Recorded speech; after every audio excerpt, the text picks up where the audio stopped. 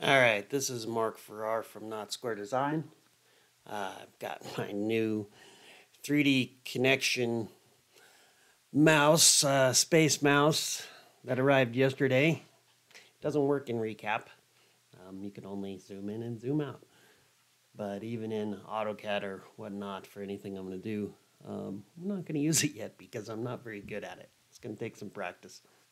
Anyway, what I'm here for is to show you real quick just how to reduce these file sizes to a manageable size for just the information you want to bring in. I know this is really hard to read, and I don't know how to do Zoom yet. I'm not a super knowledgeable video maker. But if I look at the properties of my support folder, I'm at 6.1 gigabyte. And then I've got, about 2 gigabyte of information in the RCP file. So what I'm going to do is, it is already open, but just to show that we are really using it, I'm going to go and double click on this RCP file, which will overwrite and reopen in here. And so you can see, I'm not going to worry about saving it. And there it is opening up nice and raw. So first things first, let's just get to the top view. Then kind of zoom in. Right now I'm going to just show you how to do, this got 3 basic rooms in this main portion. And then we've kind of nicknamed this one room 4 just for project purposes. So I'm going to window it. I'm just going to come down here, go up, and you can see down here, I've got, making sure I get everything in there, because sometimes these aren't perfectly straight. And I want all the information I'm after, and that looks pretty darn good. Now that I've got that, I'm going to clip outside, and this is how simple it is. I'm going to go over to here and choose this second one, which says export. I'm going to export that, and I've got a folder set up, room 4 lesson, and so in here I'm just going to call it room 4 lesson, and that's that. Hit save. Now here's the important part. Right here, unify scan data.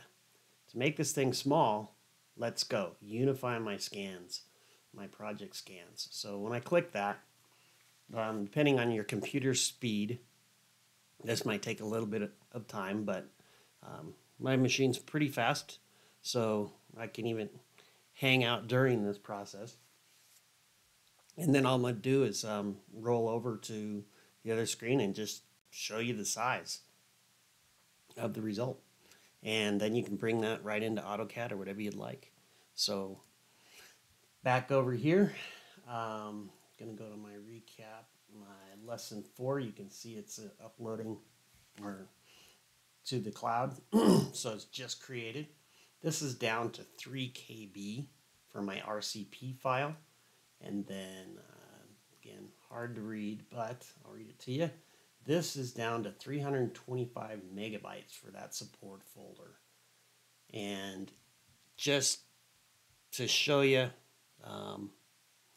if I come back over here, and let's say we just look at this view.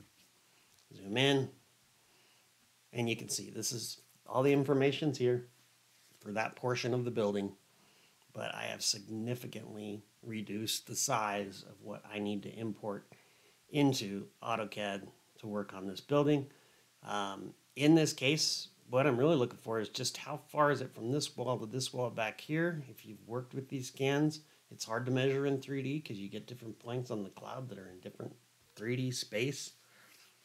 And so to do that, I probably would take and make a really tiny thin slice right through here, and just do another clipping, and just maybe call that the outside. So I just have my window command up.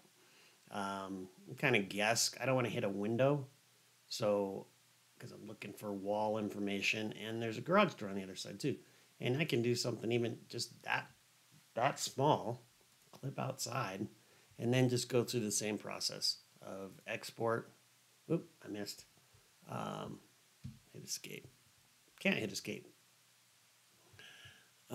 Suspend the project. I don't know what that exactly meant, but at any rate, I have to reopen, go back in, create that little guy, and I'll end up with this little tiny file. Oh, it's right here still. Okay, so sorry, I just missed. I did it again. Suspend, escape. Not escape. I just clicked on the screen, and now I've got it. There's my export, and let's just call it room for north to south slice. I'm kind of interested myself to see just how small this guy turns out. And I'm going to hit save, unify my scans further. And this time, even though it's really fast. So now you can see just by going into here that I have really limited information for what I've got to do here. And it's just a paper thin slice. But if I'm trying to get something from here to here, and I do want to measure my distance right here in my point cloud, like I said, it's really difficult. You know, looking at your Z, I'm 5 7/8 high. I can come down. Now I'm at 7. It's kind of weird as to now I'm at 1 1/4. And you can look at the X is up by 3/8. So I'm probably pretty close there. So 37.5 feet-ish. And just exactly what point I'm grabbing, I'm not real sure. But bringing it into AutoCAD, putting some X lines on it real quick on just those ends by working in that right plane, and you can get those pretty darn close. And so real quick, just going to jump back over, look at this guy.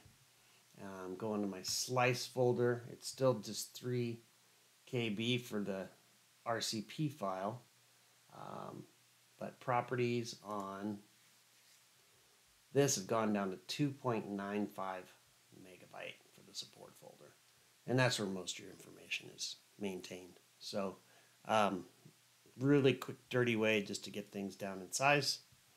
And I hope that this helps a lot of you out, because I have struggled with this. You can see all of the different files that I've created, and these are just full.